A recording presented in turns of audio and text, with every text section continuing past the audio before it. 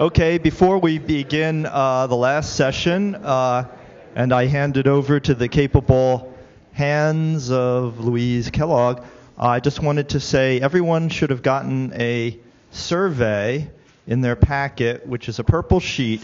Please fill that out and put it in the wooden box by the table right out front here, because we actually read those to decide how to advertise this in the future and other administrative things. So, without further ado, I'm going to hand it over to Louise Kellogg, who will close out the entire meeting after these two talks. So I probably won't address you again. Thank you all for coming, and I think this was a really exceptional teachers conference. The topic was excellent. So I'd like to thank Jeff Marcy one more time for his coordination.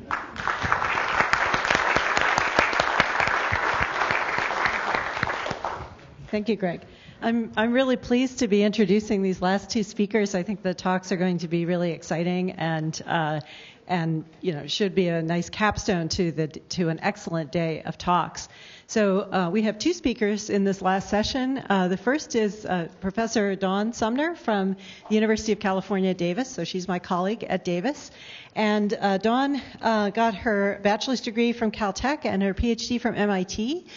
She works on research environments in the early Earth and especially the evolution of bacteria, including the origin of photosynthesis. In the last few years, she's been working extensively on modern systems in life in sub-ice lakes in Antarctica, and I think she's going to show you some really interesting pictures and also talk about what that looks like with the idea of looking at analogs for early life. And she's also a member of the Mars Science Laboratory, which involves directing, basically helping with the rover Curiosity that's on Mars right now, that's investigating ancient environments in the Gale crater of Mars. And so she'll talk a little bit about that. Dawn also is does a lot of outreach, so she has blogs about her adventures in Antarctica, her scientific and travel adventures in Antarctica and also on Mars. And so you might want to check those out. And so she's very active in reaching out to the public in that way. And she is very engaged in bringing people of all backgrounds and into science and mentoring them to success in their science careers.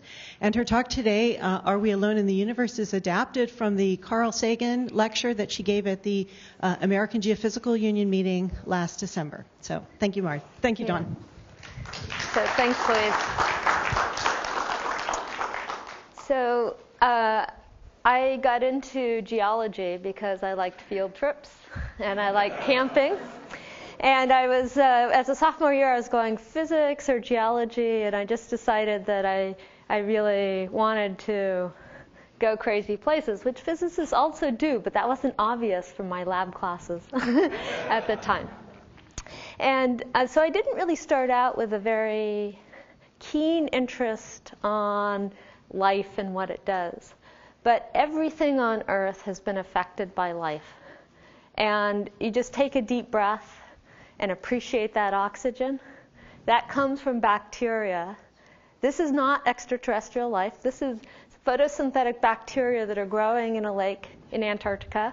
It has about 2 meters of ice on top and liquid water underneath. Enough light gets through during the summer that you can have this photosynthetic life.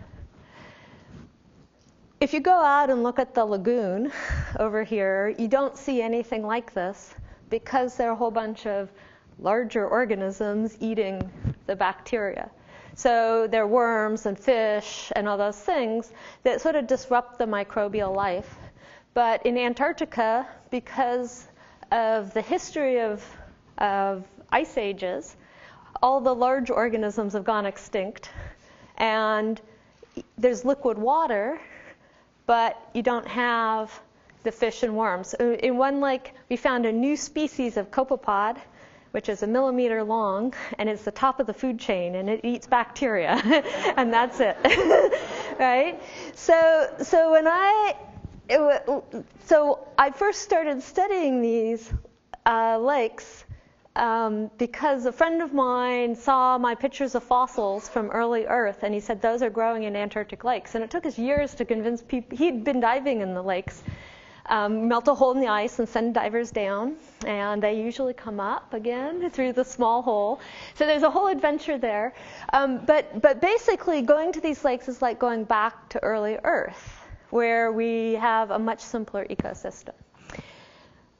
My view of life in the universe, and I'll talk about why, is looking for something like this. Until 500 million years ago, this is what life on Earth looked like in terms of morphology. It took billions of years until we got to animals. And so when we're talking about all these amazing exoplanets, we'll talk more, and the next speaker, Jeff, will talk about intelligent life as well. But we're in some sense way more likely to have a simple microscopic life. Now, I'm going to talk about these cyanobacteria. They used to be called blue-green algae, but they're clearly bacteria, and cyano means blue-green, so they just shifted their name when we got genomics and can look at what they actually are. Because they produce molecular oxygen.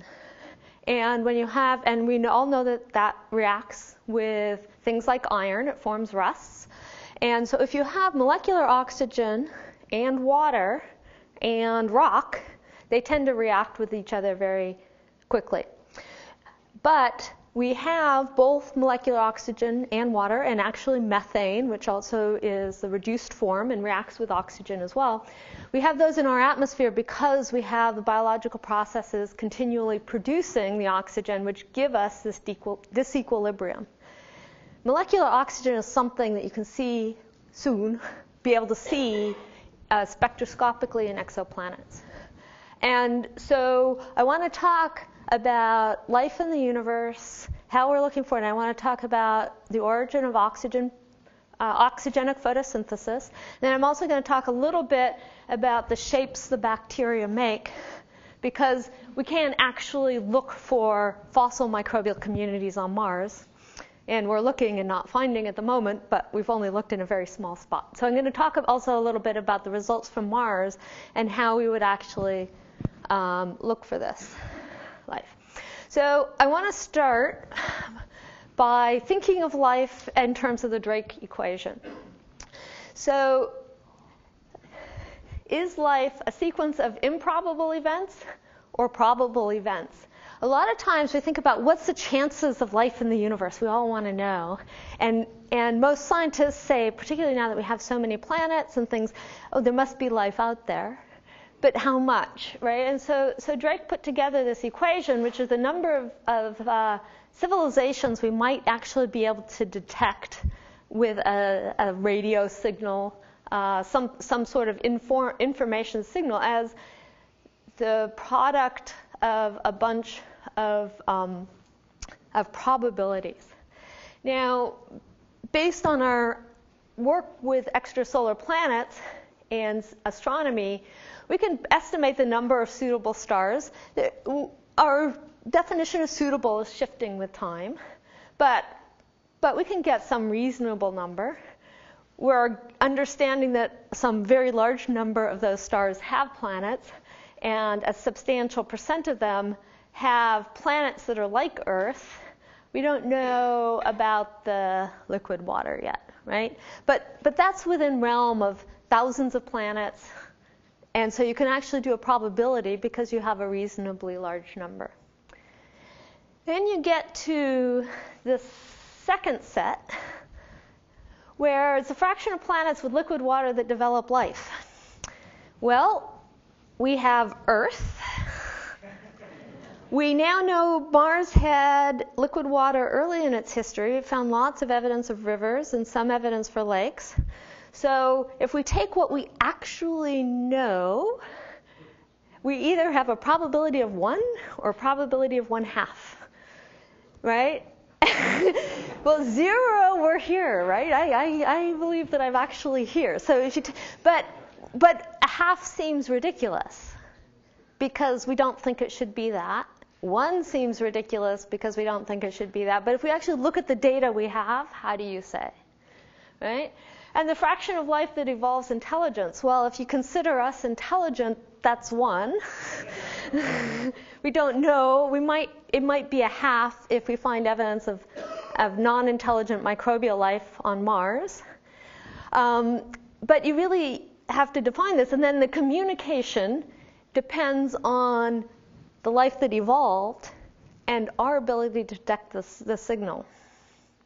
Right? So there are communication forms that are not heard, that an attempt is made to communicate, but it's not understood because the person, like if I talk to a deaf person and they're not looking at me, I'm trying to communicate, but it's not actually happening. So then we have, so I would say that these things are kind of strange to think about in terms of probability from a scientific perspective. They're really, really in the realm of speculation. And then how long a civilization lasts depends, again, on a whole lot of assumptions. So what I like to do is, instead of thinking of these as a probability, think about them as a system or a process. So there's one of the things that's really nice. There's this really nice essay called Odds by Stanislaw Lem, which is a book. It's a review of a fake book by an author who was talked about all the probability of events that led to his birth. Right? It's the probability that his mother was born, the probability his father was born, the probability they survived childhood, the probability they met.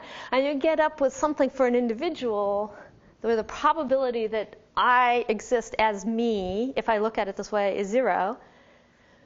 But you can also think about it that the probability that humans exist or humans will exist in 1,000 years is pretty high because there's this organizational system, we have this reproduction, we're pretty good at keeping ourselves alive, and so that someone will exist, right? And so there's this difference of the chance of something versus having a sort of a whole natural system that perpetuates itself.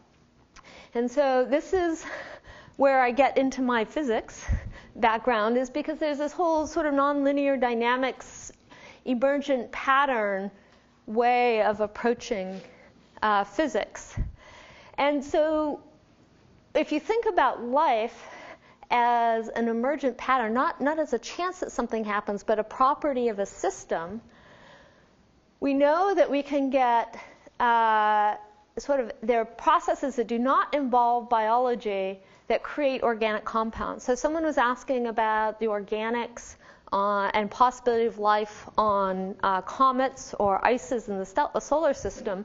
The Rosetta mission has, they haven't released the results yet, but they basically sniffed the organics on the comet, and you can make very complicated organic compounds abiotically but on ices with radiation.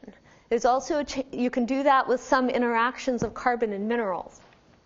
So we expect that happens everywhere in the universe at some level. And those organic compounds, as the planet forms, can be delivered in an appropriate, sort of unknown organics in an unknown necessary environment. But we can sort of think about the origin of life as taking these compounds and getting them in the right environment. And since we don't know what this is, I have no idea how likely it is. But then once we sort of have the origin or the concentration of these compounds, we can think about, as scientists, how do you actually get a self-replicating system out of these organic compounds that ends up with reproduction and inheritance and metabolism, which is my definition of life. And I'm starting with organic compounds because I don't know any other chemistry that sort of has this property. And so we can look at how these organic systems behave and create complex structures or have complex interactions. And we can study that experimentally in the lab with chemistry. We can study it mathematically and with computational experiments and tests. And we can look at some of the later parts of this by actually looking at the record of life on Earth. So I like to think about this earliest stages with work by my colleague Jim Crutchfield at UC Davis in the physics department. And he makes what he calls this finitary soup. I can't remember what, it's got a really funny name. But basically the idea is that he makes these little mathematical computational shapes, and he gives them rules for interacting. And it's modeled on an organic system, but doesn't include the details of the chemistry. And what he does is he makes his recipe, starts out with about 100 different ingredients, and in a closed system, and he just lets them react. And this is where, say, this might be component 17, for example, persists for a long time and then gets consumed. And these dashed lines show what's being made. So the key thing is that through time, in this particular case, he's making about 80 new compounds in the soup, some of which persist and some of which are just sort of transient in there. All right, so we can think about an organic system if we say, well, each one of these is a molecule that comes from some abiotic process. They all react together and we get something new. Now, if you have a closed system, you eventually reach an equilibrium, and you don't have very much in the way of complexity or something that's interesting. But if you have an open system, you can bring new components in, so you bring new energy in, new building blocks in, you can get the more complexity. And you can also, this is sort of a soup that's really well mixed in the computer. And there's no spatial dimensions. But if you make it a spatial dimension, you might have, say, this little group working over in here, reacting with each other, another group here, and that's a little bit like you start to get like a cell. So you have different things going on in different places, and which is what biology actually does. So this is a model where the color represents, say, a group of interacting soup components here versus another one here, and you sort of have these edges or membranes in these.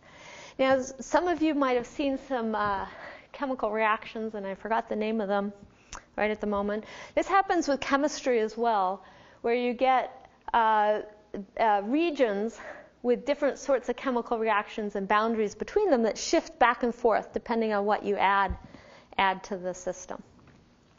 And so the key idea is that you can do this computationally or chemistry, but there's fundamental behaviors that lead to patterns.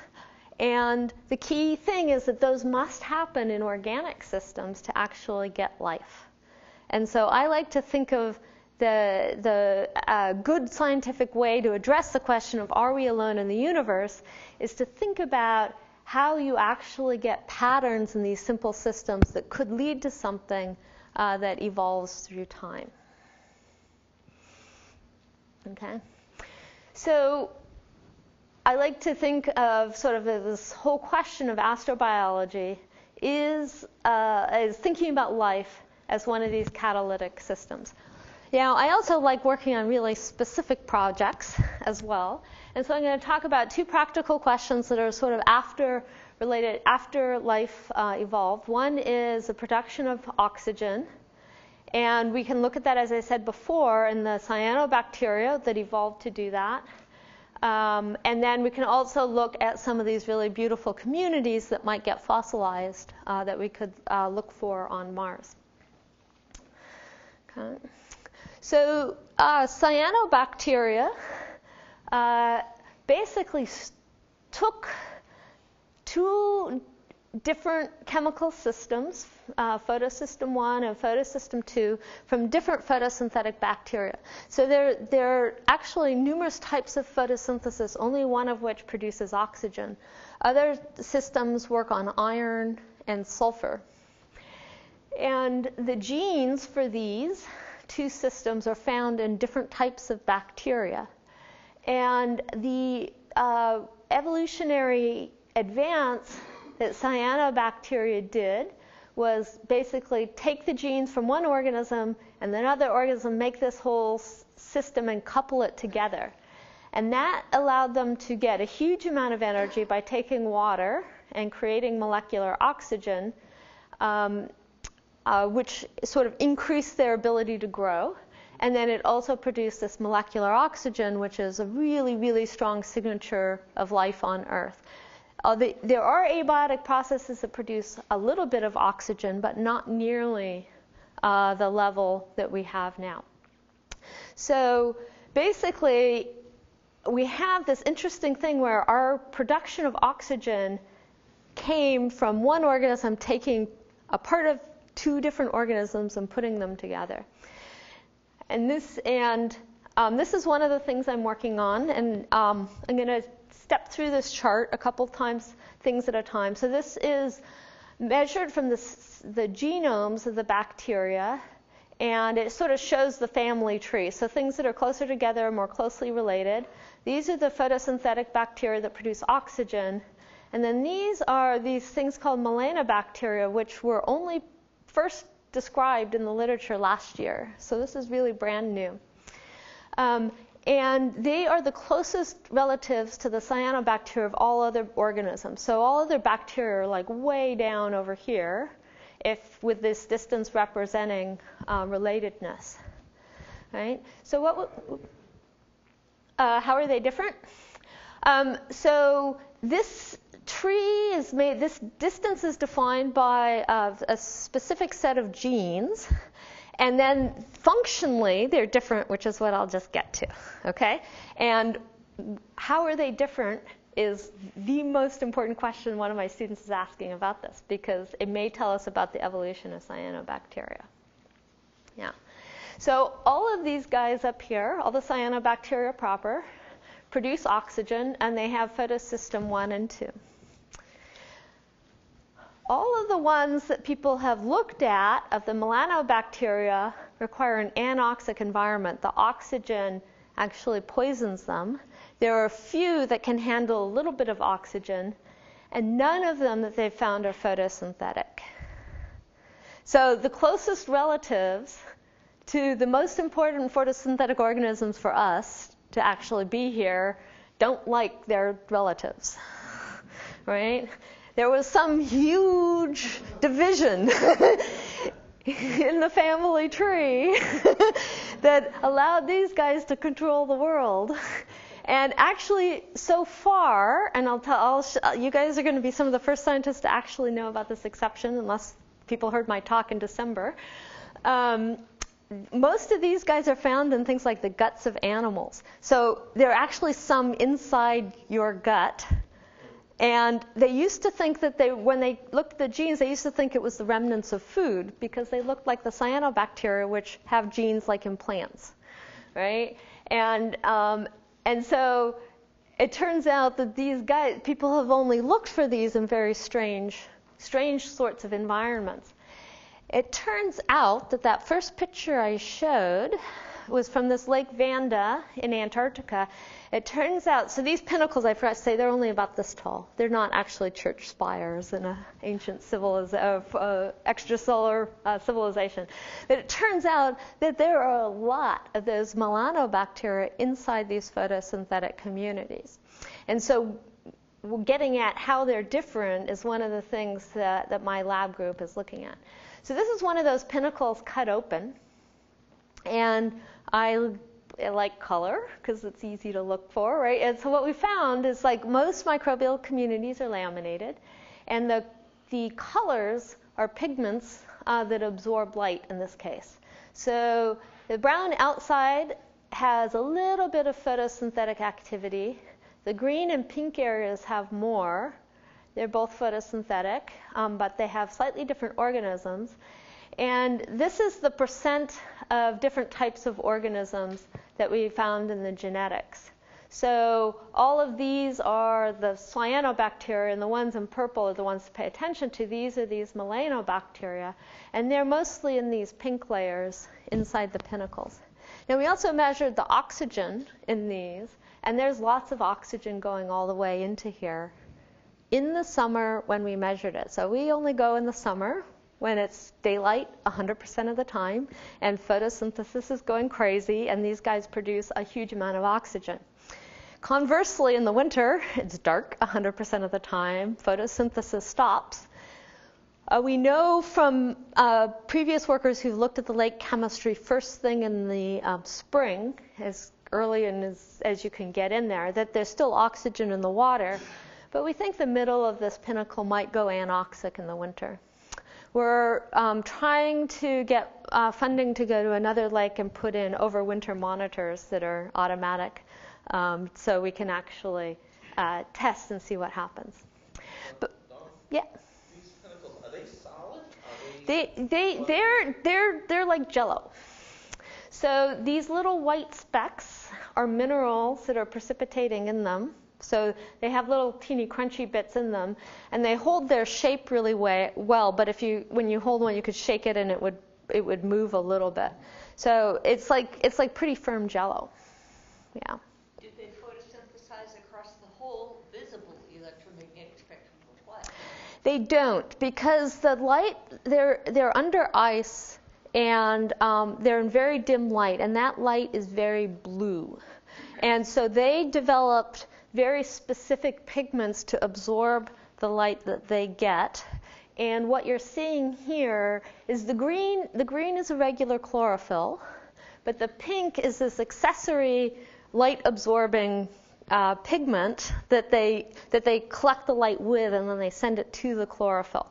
So we've measured their photosynthetic potential by shining light on them and looking at them fluoresce. And there is photosynthetic potential in this zone here, and based on the oxygen, we think that they're doing it. But they have all these special pigments to take advantage of the light they get. Yeah. Is it almost like a symbiotic relationship where you have these guys working in the summer, and then the other bacteria that are there help out in the winter, and they kind of go back and forth? Right. So that is the fundamental ecological question that we're asking here. Is that the environment? The question was: is there a symbiotic relationship between what happens in the summer and what happens in the winter? And we know that the photosynthesizers are not photosynthesizing in the winter, and so, but other organisms that are consuming the oxygen and doing some other things are likely to be active in the winter as well.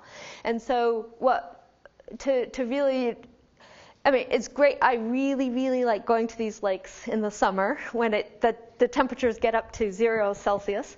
In the winter, you really can't do the work. So that's one of the things that no one has worked on these in the winter, and we want to actually use some of the sort of space technology that people are developing to explore planets in our solar system and deploy them here over winter, because it's not accessible to people. Yeah.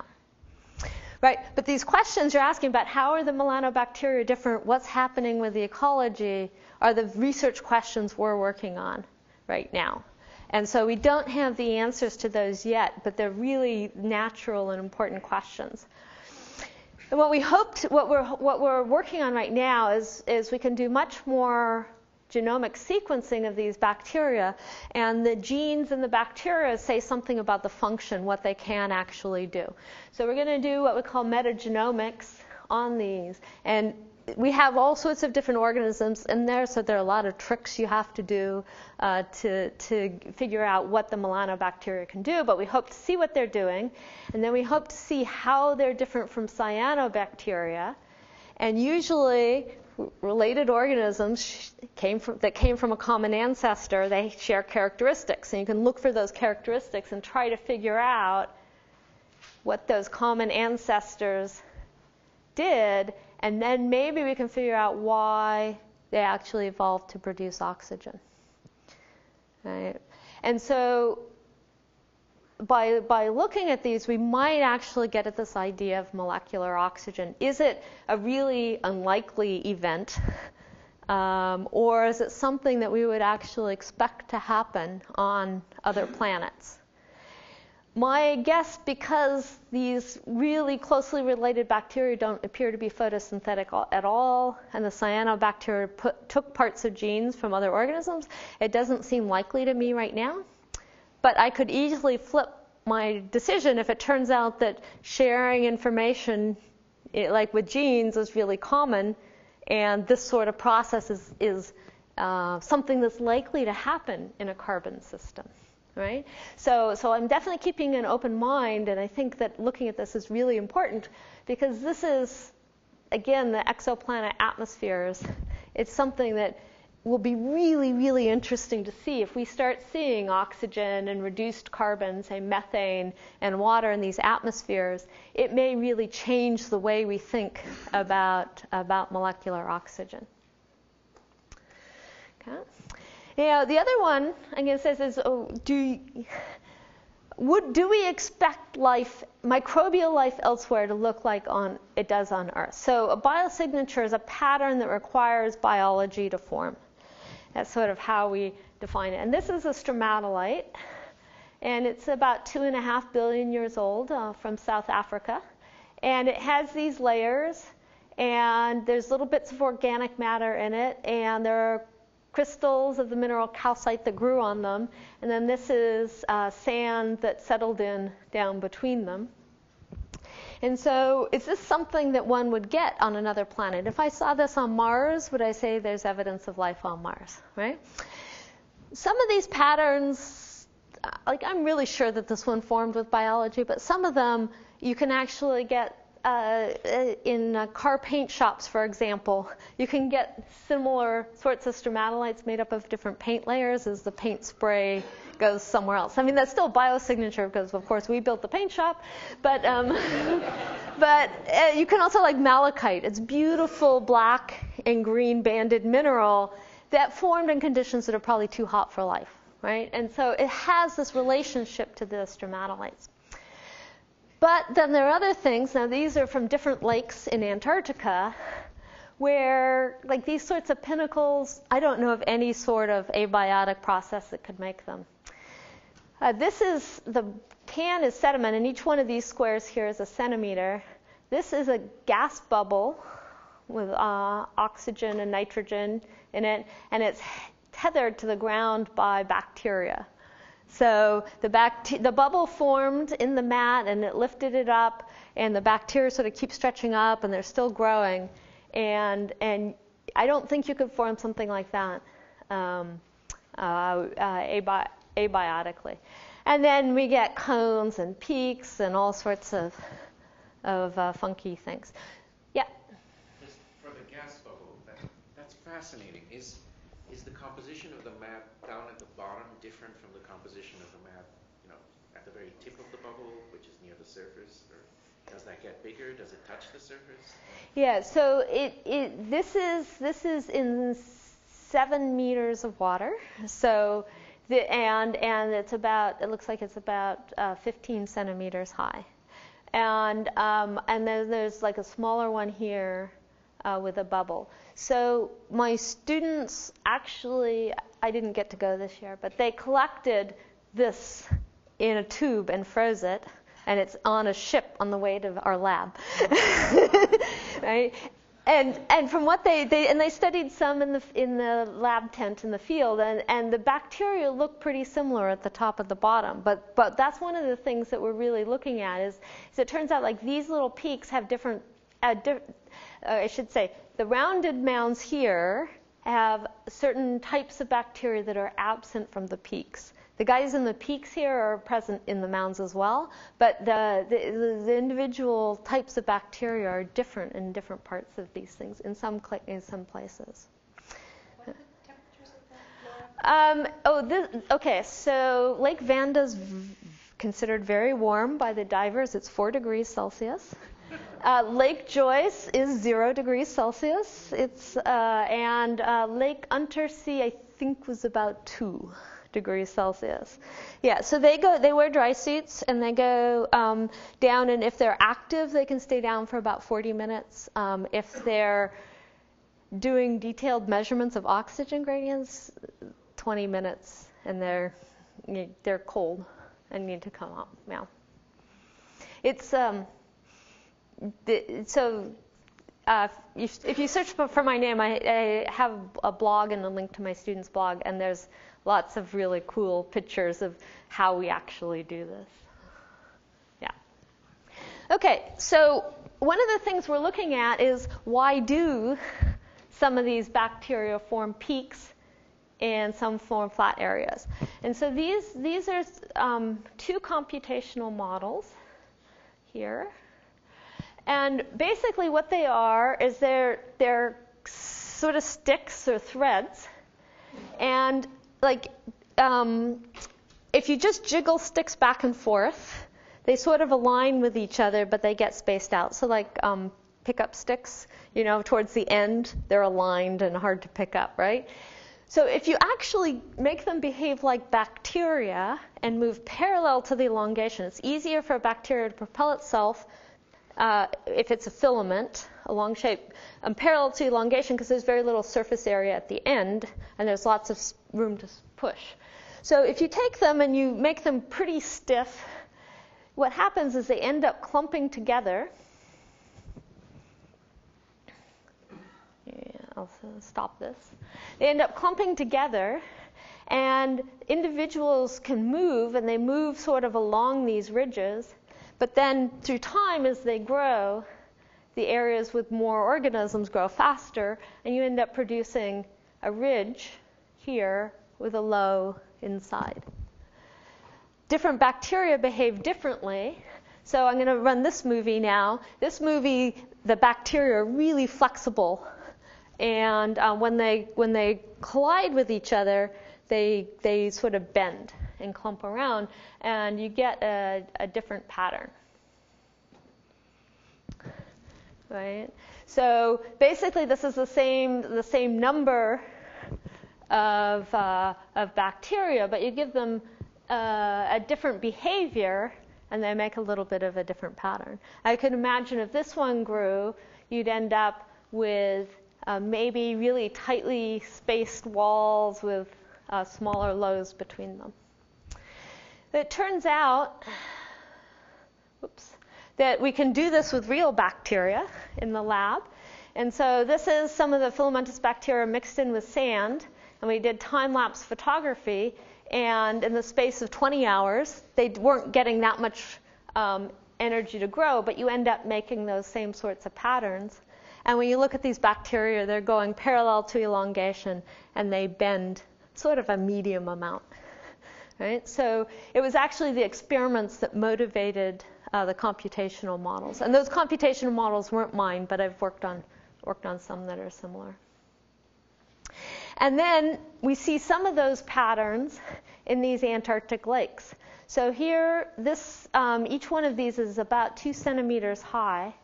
And if you look down on it, it has sort of that honeycomb pattern a little bit. And you end up with these high areas and these low areas. And then I have another student working on fossils from South Africa, and this is looking at a vertical cut. We think that these actually have the same sort of shape. Now, I can promise you that the organisms that I used in the lab are not the same as the ones here, and they're definitely not the ones that were present 2.5 billion years ago. There's been 2.5 billion years of evolution since then. So we have computational models. We have some bacteria experiments. We have modern microbial mats, and we have these ancient microbial mats. So my thought is that if you end up with filaments in a microbial community, they're likely to make some of these patterns. Right? So it's something that we could actually look for.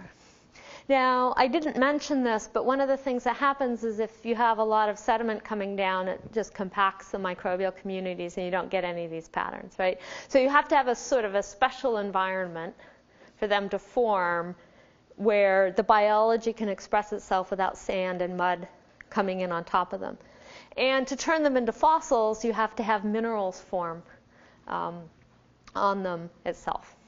So this is what I'm looking for on Mars. But we have to find the right environment. And we have actually recently found what we think is a thick section of lake sediments. And this is a selfie of our rover Curiosity. Its goal is to look for habitable environments, and we consider lakes habitable environments. They have good, nice water, and there's energy source because we have iron minerals around, and there's carbon and other things around. So this is my other project that I'm working a lot on, and what we're hoping to find on Mars is an environment with little physical disruption. So if you have currents or waves, they also break up the microbial systems. Low sedimentation, and hopefully you actually have minerals forming on them. So we found so far river and lake sediments. We have an area with little physical disruption where we are right now. We don't know what the rates of sediment coming in are, but we think it's a little bit too high. And we have precipitation of minerals, but it doesn't seem to be quite at the right time to capture this. So I'm going to just give a little bit about the mission. This is a Gale crater. It's about 150 kilometers across, and this is our landing ellipse. And we landed right in here, and we've been drove over to Mount Sharp. So Mount Sharp here is a couple kilometers high, and it has layers of rocks a lot like the Grand Canyon. So the idea is we can work our way up the mountain and interpret the environmental change through time on Mars, another planet. It's just amazing. So this is where we've gone so far. We landed here, and we went to the west to look at some alluvial fan deposits, and we found some lake deposits there. And then we drove all the way across here, and almost every single deposit we saw was deposited by a river. And you could tell that by the grains, the size of the sand grains, and the basically that makes dune shapes and ripple shapes in it, and there's some channels. And so we're sure we have lots of liquid water. And we're going up in elevation. And then when we got this is the base of Mount Sharp. The black here are black sand dunes from wind-blown sand. When we got here, we found lake deposits again. And that's what we're working on right now. Yep. How much distance is that? This is, we're at almost 11 kilometers along the route, wheel odometry. And I think straight line distance is closer to 8.5. It took us much longer than we had hoped because there are lots of little pointy rocks that are putting holes in our tires. So we've been trying to avoid that. Right. So here's some of the evidence for the river deposits. And we think we've gone into a delta. You can see that there are layers of rocks that are dipping here, and there's sort of a boundary between here. This is from a dune in the river migrating, and it shows the direction of flow of the water, which is from the right to the left here. And it's going right towards the mountain, and everyone knows that water flows downhill. So the mountain wasn't there when this happened. And so we're looking at things that happened before, very early in the history of the Gale crater. And then right next to that, we see these really, really, really finely laminated rocks with very little physical disruption. And the easiest way to get lamina like this is to have mud settling out from standing water. And this could be from pulses of water coming in, bringing mud in, or it could be seasonal. We don't have any idea of how long it took. Yeah. How has that been exposed then, if it settled down? Yeah, so it's been exposed by wind erosion a much younger time. So basically we have we have layers and layers and layers of rock, and the oldest ones are on the bottom, and then some unknown process that we argue about a lot removed a lot of the sand and mud and had to blow it out of the crater. There's no river cutting through the crater out the other side. And so and then when you look at the details of like this little bit sticking out, those are oriented to the wind direction that that goes around the mountain. There's certain wind patterns you get with topography. And so we know that it's been exposed recently by the wind. Yeah. Yeah. Is there an implication that the atmosphere was once thicker? Because right now, wind would be kind of minimal. Right. So in this particular crater, those sand dunes are still blowing. And so we think that there's still wind erosion. We're at a very low elevation, and so the atmosphere is a little bit denser, and the winds are high enough to move sand and erode some of these rocks. But if you have liquid water, you pretty much have to have a higher atmospheric density. Because there's not enough gas for the greenhouse effect, right? So basically, any liquid water would immediately boil and freeze because the heat exchange. So you end up with sort of that happening simultaneously. So the atmospheric pressure must have been different. Yeah.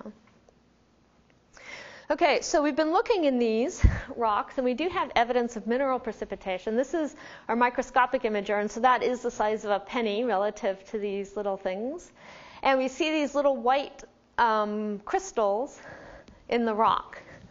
And we aren't 100% sure what mineral they are yet. We do have an X-ray diffraction instrument that will give us mineralogy. But the way we do that is we just drill a hole in this and collect the powder and measure the whole thing.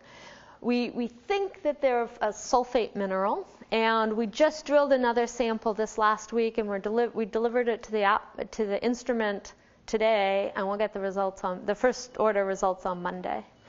So we're hoping that we can get these understanding of the minerals that are forming. But we don't actually see these. We think that these grew within the mud. And so we don't actually think we have the ability to preserve any microbial structures if they were there. So we think because we have both river and lake deposits, we think we're near a delta mouth, which has high sedimentation rates. So if there were a microbial community, they'd probably be compacted. And we don't think we have the right minerals forming. And then we also have an iron oxide called hematite, which reacts with organic matter commonly. So we don't think we'd find organic matter in these sediments. But we think that the environment is generally good, and we can certainly see if we had any of these microbial mats fossilized, we have the instrumentation to see it. So we're sort of like way down here, and we have all of these rocks to look at. And our rover is tall. Whoops. Oh, I took it out. That little spot right there is the size of our rover. So this is really like the Grand Canyon. We have lots and lots we have more rocks to look at than we will ever be able to see. So what I'm really hoping is, and from our images from orbit, we think that there are some variations in here. Okay. So there's a chance. I mean, we can actually look for these on another planet, which is really exciting.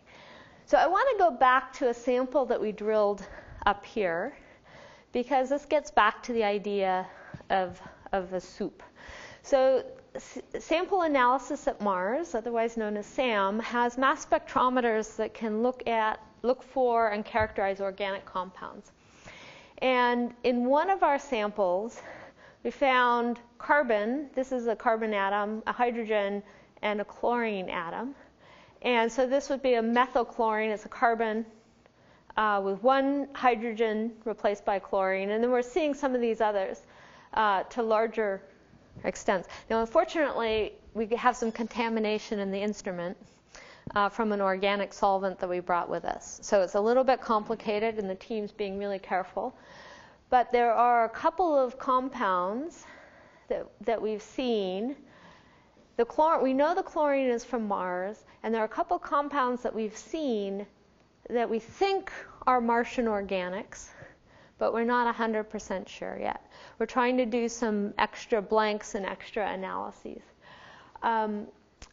Probably in the next 6 months, we'll actually have a press release on more of the details of these organics.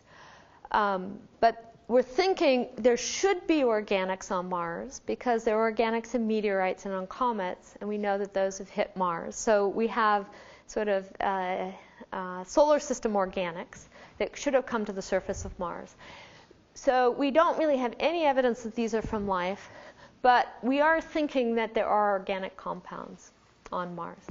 And so it's potential that there's one of these primordial catalytic soups on Mars. We know that it got organic matter delivered, and we don't know what happens to organic carbon on a planet that doesn't have life. Yeah? I'm guessing because of the high presence of chlorates, that's why the organics seem to be chlorated. Is there any way to, relatively speaking, date when they might have reacted with the organic material? There's no way to date when the chlorine reacted with the organic molecules. So the problem is that we don't have any graduate students on Mars to process the samples. And so we basically take a scoop of dirt and heat it up in an oven, and it's very reactive. And so those probably were chlorinated when we were analyzing the sample, but we can't eliminate that didn't happen before. So what the team's doing to look at that is this compound that's contaminating the rocks is very good at breaking up complicated organic molecules. So what we've done is we've taken a sample, and for our other samples, we've figured out how to reduce the amount of contamination. So we've taken one sample and put it in the maximum contamination spot. So you actually get the contaminant on it, and it reacts with the sample, and we get different results. And so instead of heating it up, reacting it with the compound, we're getting different results. And by trying to reconcile those two, we'll know more about whether the chlorine came from the heating, how much of the sample, the organics are coming from the contamination. It's a real detective game doing that. Yeah, so this is actually my last slide for the main part of the talk. So basically, when I think of life in the universe as a scientist, I mean, as you know, a human being, I want there to be life. I want to know it. I want there to be intelligent life. There's all sorts of things. But as a scientist, I like to think of it as a primordial soup with an emergent property of catalytic system. And we know it happened at least once on Earth. And Mars either had soup or life, right? There were organics there have been. We don't know if that catalytic process happened, but we're asking that question in a really rigorous scientific way. Biological oxygen production, it's a fairly complicated evolutionary path, happened at least once. I'm going to guess that it's a rare event, but it would be really nice to be wrong, because oxygen is this really huge source of energy for larger organisms like ourselves. And we know it happened at least once. So thanks.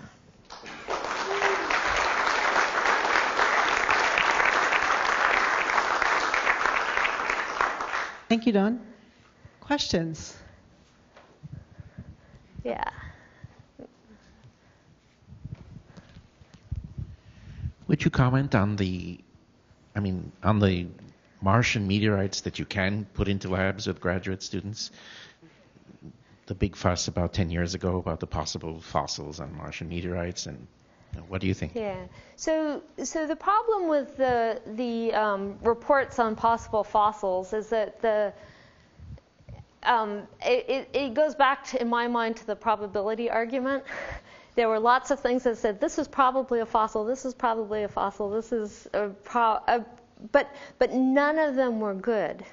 And they added them all up to get likely life, as opposed to multiplying them all, right? Which gives you a teeny probability. I mean, you don't multiply probabilities that way, but you can't say. In my mind, what they did is they had all this disparate evidence that wasn't connected together to make a good story. They just put different things together, and none of the components are compelling as evidence for life. But those are also really the wrong rocks to be looking at, because they're igneous rocks. They're from deep in Mars that were ejected during an impact, and it's really hard to find evidence for life on Earth from that type of rock on Earth. and we've been saturated with life for billions of years. So it's really more like the places like the lake deposits and things like that that are good to look at, and there's no way those would ever survive an impact and get to Earth. Yeah. Yeah. I have a technical question about the QMS data. Could you go back to that slide? Mm-hmm. So it says retention time. Is this connected to a chromatograph? Yeah. Okay. Yeah. So this went through a QMS into the chromatograph. Okay. Yeah. And then did you say the chlorine may or may not have been on the surface? It may have been a part of the. The chlorine is from Mars. We don't have a source of chlorine contamination. But the question is the organics it's reacting with. Okay. Yeah. Thank you. Yeah. Other questions? So one thing is to find evidence of life. Can we rule out that Mars could not have looked like early Mars could not have looked like early Earth?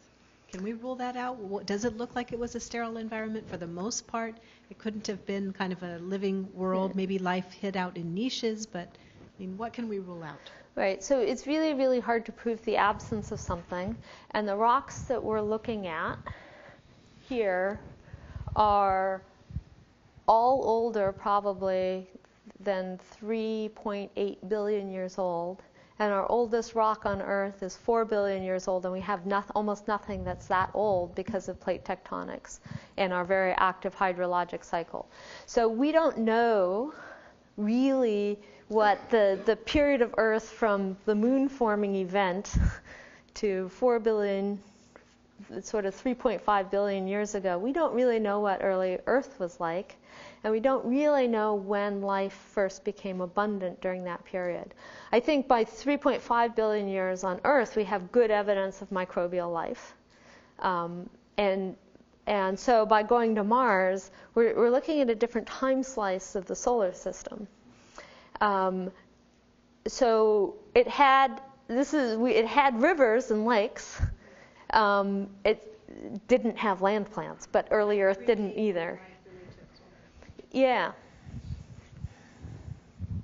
The dark material in this photograph, I think you said what it was, but yeah, it is sand dunes. So you can see a little hint of some crests here. Has it been sampled by Curiosity? Not yet. We're here, and we're driving this way. And from orbital signatures, it has olivine, which is that FeSiO 2 or 4 that was the rock in the extrasolar planet diagram, right? And they're moving, and so that will be something that we'll sample when we get there. Yeah.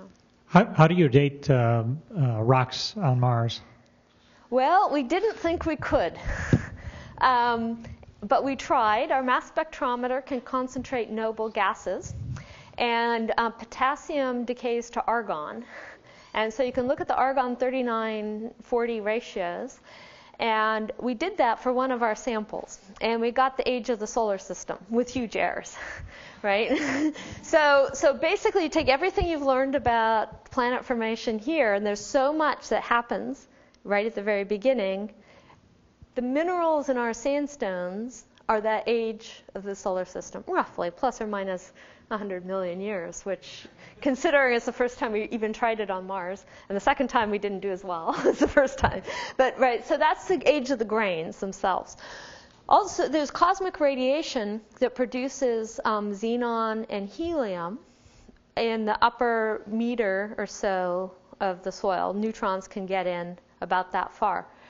And based sort of in this area labeled Yellowknife Bay, we got an age from the helium and xenon that says the rocks were only exposed on the order of 100 million years ago. And up to this first meet the surface. So this gets at that idea of the wind erosion. We think that the rocks were recently exposed from wind erosion. In a planetary sense, 100 million years is fairly recent.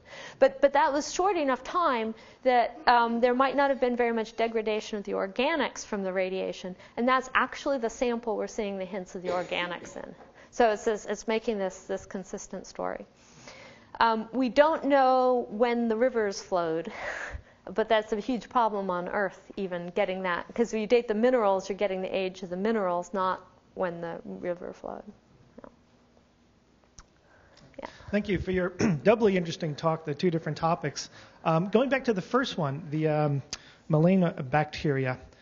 There's evidence that the cyanobacteria have a very ancient lineage, perhaps billions of years old. Is there any information about how old the melanobacteria are? Could they be relatively new, or are they also ancient? The last common ancestor between them is older than both the melanobacteria and the cyanobacteria, and the evolutionary distances are fairly small. So that sort of requires that they emerged at about the same time. So one of the other things that I love working with people who specialize in things I want to know the answer to. And so the cyanobacteria make specific cell wall lipids or components that can be preserved in ancient organic matter in rocks. And so one of the questions I wrote an email from the back of the room today on was asking someone who knows a little bit more about the melanobacteria if they make that same compound. Right? And so that if they both make that compound, we can't necessarily separate them out. But if the cyanobacteria got that unique skill as well, we might be able to tell more about that relationship. Can I follow up on a wild speculative question? The idea of endosymbiosis, right? Mm-hmm. The cyanobacteria are heavily involved in that. Yeah. Would these melanobacteria possibly also play an interesting role? Could they have led to a different organelle? So based on their genetics and the genetics we know from the organelles, it's unlikely because they've only been discovered in the last couple of years because they're so similar to cyanobacteria, people assume that they were cyanobacteria. And like the mitochondria and some of these other organelles, the genomics are different and they put them in a different class of bacteria. It could very well be, though, that there's something about that group of bacteria that allowed them to steal the genes from other photosynthesizers and become an organelle. That shows a lot of appreciation for the diversity of life, right? They're taking and giving a lot. Yeah. One last question. Okay. I was curious, so with the melanobacteria, you had mentioned that the cyanobacteria had borrowed one photosystem dependent on iron, another dependent on sulfur. Presumably, you might imagine that some of that's due to the relative abundance of those two minerals. But to what extent might the chemistry itself be flexible, and you might get photosynthetic systems, or could presumably have gotten photosynthetic systems using other minerals as a starting point, which might expand your... Right. So iron and sulfur are particularly good because iron goes from the 2 plus to 3 plus oxidation state really well. So it's really easy to change an electron there. Sulfur is really nice because it goes from -2 to +6, and it oxidizes very rapidly, but the reduction side of it is kinetically very, very slow. And so it's really very, very good metabolically for the bacteria because of that, the slow kinetics of the electron exchange. So if I was going to pick a microbial metabolism, it would be related to iron and sulfur. So I think those are like super good for photosynthesis and all sorts of other things. Manganese is what the cyanobacteria use to help break the water, and that's another one of these sort of redox sensitive elements. So I think that's a really good way to think about what might happen in other places, is thinking about those redox things. Yeah. Okay. Thank you very much. Yeah. Thank you.